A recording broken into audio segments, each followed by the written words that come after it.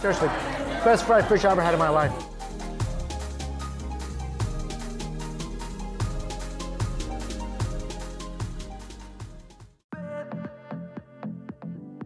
Hey guys, Mike Chen just got to my favorite food city in the country, New Orleans. This is gonna be a really fun food day. Starting off today with a couple sandwiches and then one of the hottest Cajun restaurants in the city. Let's go eat.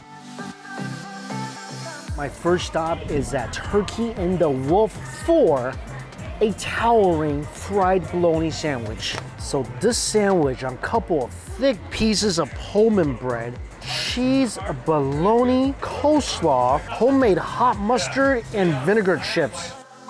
That's what I love about New Orleans. Not only will you find classic Cajun Creole food here, you find some really innovative food items here as well. This thing, tons of different types of crunch. You get a crunch from that really buttery toast, then the chips, then the coleslaw. The coleslaw is a little sweet, very creamy. The bologna, even though it's thin, seared very well with a mighty porky flavor. And the chips, of course, that's got the biggest crunch. And the vinegar inside balances out the bologna very, very well. I've only had a fried bologna sandwich one other time in my life. It was just a very simple fried bologna sandwich. I would call this a fried bologna experience. I'm gonna finish this, and then we're going to sandwich number 2.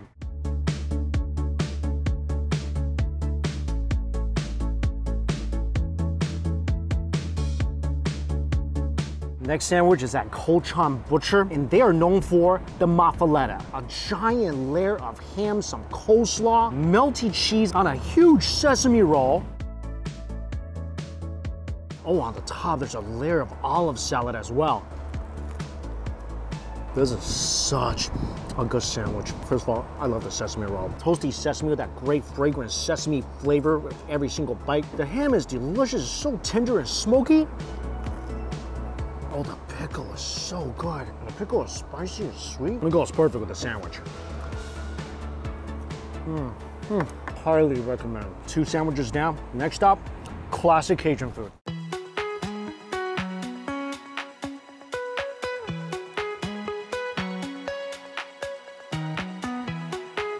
This restaurant is one of the hottest restaurants in the city, Morrow. This restaurant is owned by Chef Lenora Chong and Larry Morrow. On the menu, there's tons of classic, delicious-looking Cajun Creole dishes, like my favorite buttered shrimp. There's a gumbo ramen, which unfortunately they do not serve today. There's bulgogi, there's crawfish broiled, a bunch of po' boys. You know what? Gotta start with some char-grilled oysters.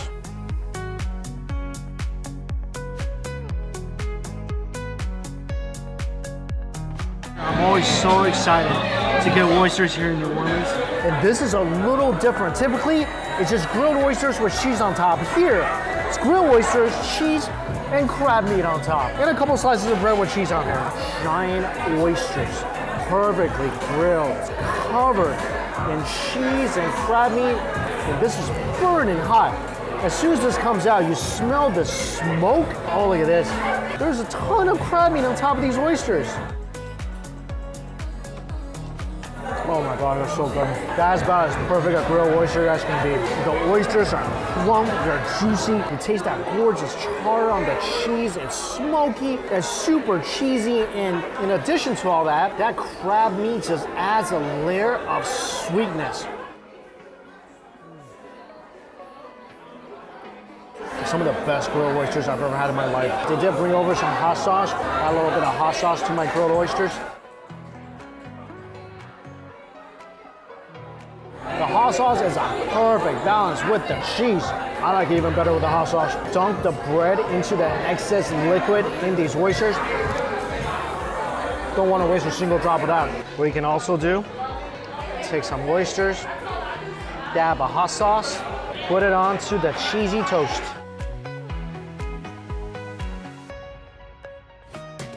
This is my favorite way to eat oysters ever. This is pretty much the apex of my food-loving life.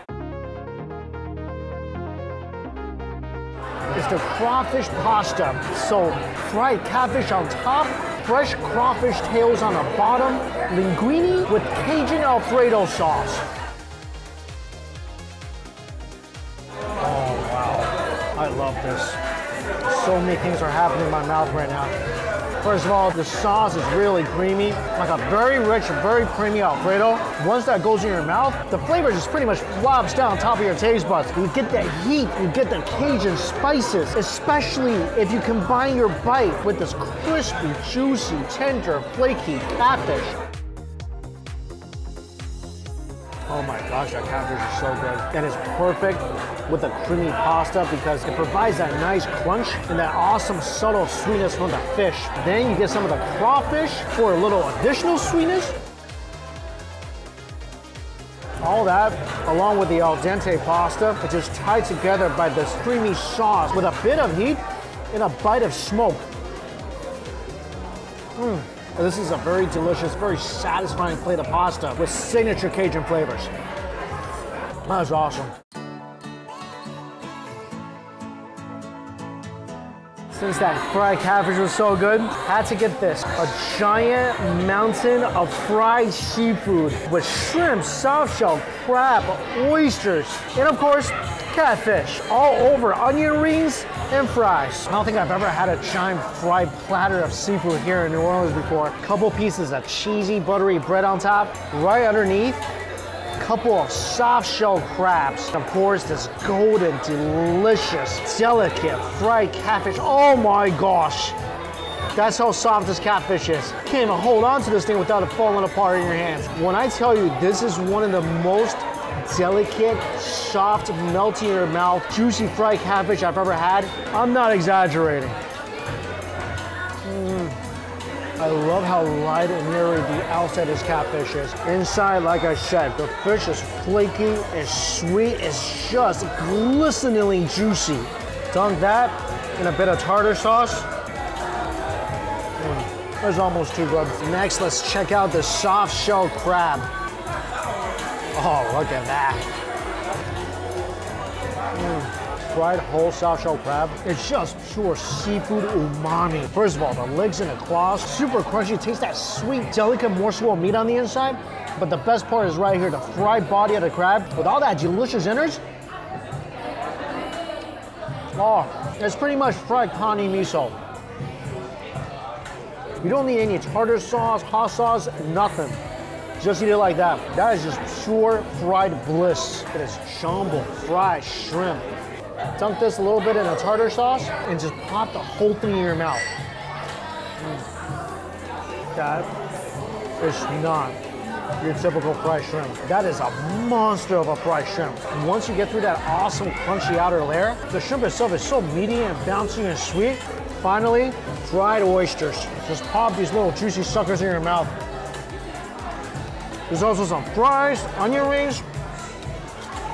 This is about as perfect as fried seafood can ever be. Perfect contrast of crunchy batter, juicy, delicate seafood. The flavor is delicious. You really don't need any sauce to eat that. All the different seafood ingredients retain their natural sweetness and brininess and umami. Seriously, best fried fish I ever had in my life. And this place is so cool. You walk in, such a fun vibe. All the staff here are beyond friendly. Food will welcome your taste buds to New Orleans.